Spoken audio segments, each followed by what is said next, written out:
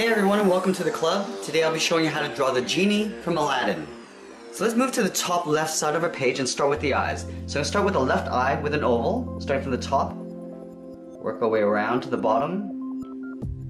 And then back up to the top. Now I'm going to leave a small gap in the center and do the same thing on the right side. So let's line up the top of the eye.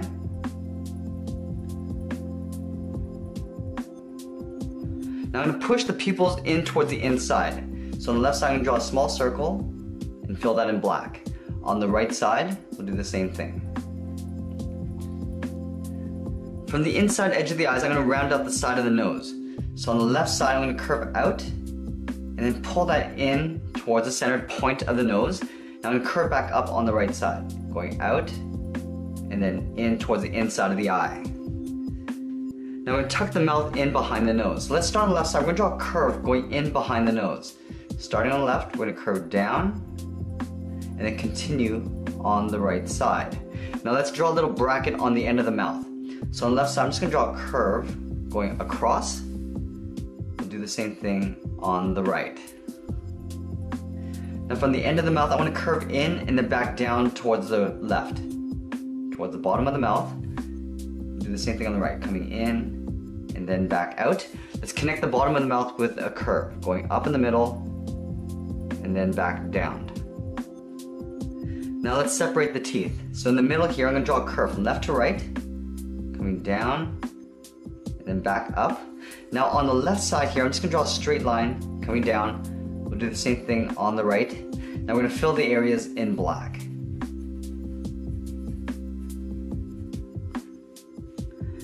Now we're going to draw two half circles around the bracket for the side of the cheek. So let's step out, curve around, and then back in.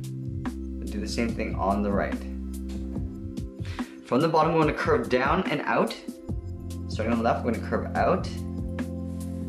And on the right, we'll do the same thing. Now we're going to connect those 2 points with a curve. So we're going to round out the jaw.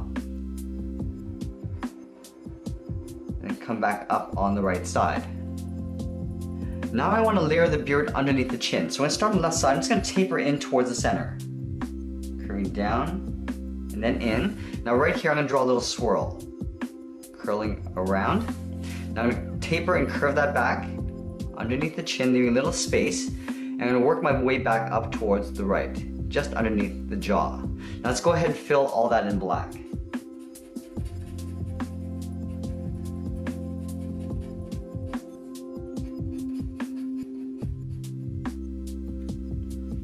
Now let's move back up and draw on the top of the head. So on top of the cheek, we're going to step out to create a little overlap. We're going to curve up to the top of the head, round it out, and then come down on top of the right cheek. Up above the eyes, we're going to add two large eyebrows. So on the left side, we're going to draw a curve from left to right, going up, and then down. Do the same thing on the right. Now I just want to thicken up the eyebrows. So we're going to go back to this left side here, go up high in the middle, and then taper back down towards the inside. Do the same thing on the right. Now we're going to fill the eyebrows in black. Let's add a little ponytail at the top. So in the top center of the head, we're going to draw a little half circle for the knot. Now on the left side of the top of the head, curve around, down, and then we're just going to flick it up at the end. Now I just want to taper this back in behind this little knot. So we're going to start on the right side of the knot, curving out, and then we'll make our way towards the tip. Now we're going to fill that in black.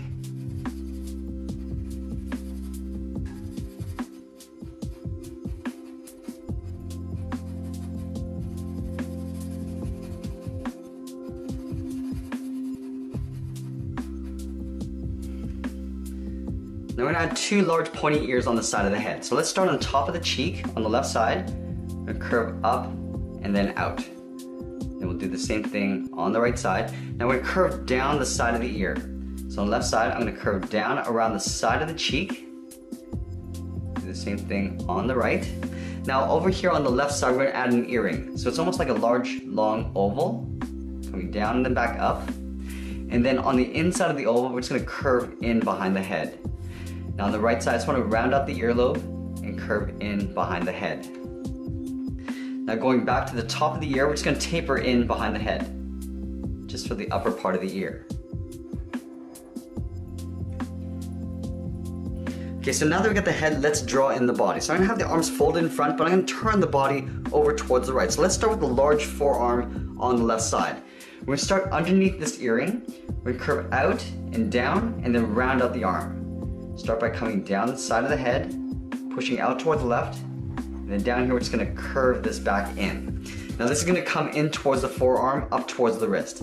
So let's start by blending this into a curve, going up towards the wrist. Now right here we're going to flatten it out, going out towards the right. Now this arm is going to be folded on top of the right arm. So from here it's going to blend into the right arm elbow and then back in. It's almost like a half circle. We go out towards the right and then just pull that back into right about there.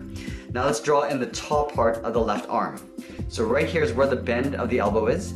So right here we're going to curve up underneath the chin and then back down on top of that curve.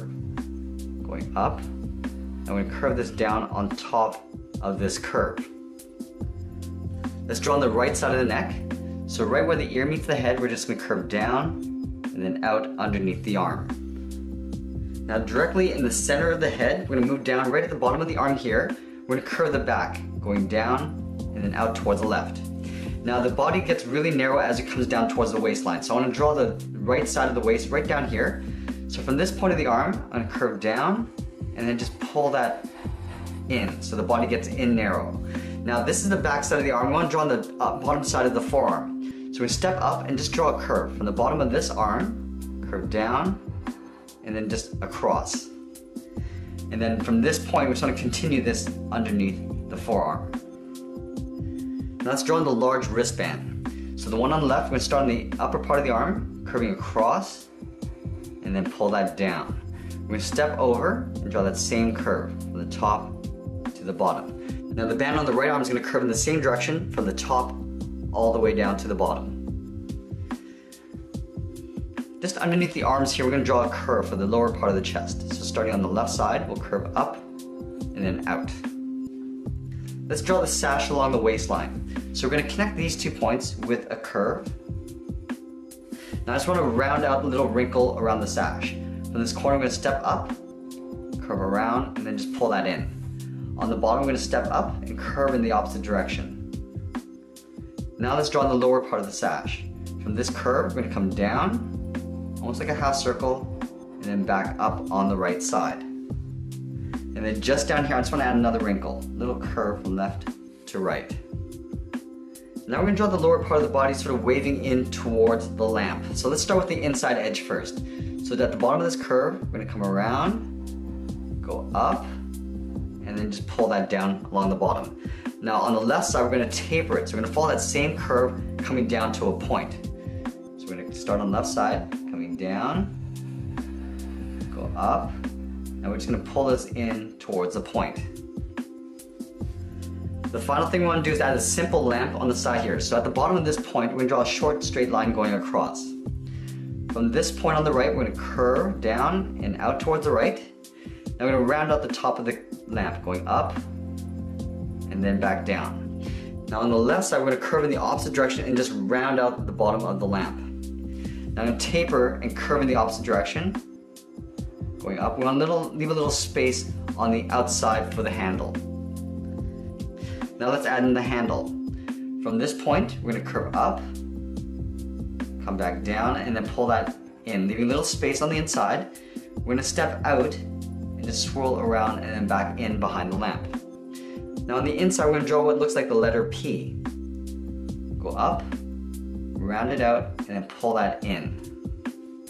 At the top of the lamp, we're going to draw a little curve going up, and then swirling that back down. We'll draw the base of the lamp.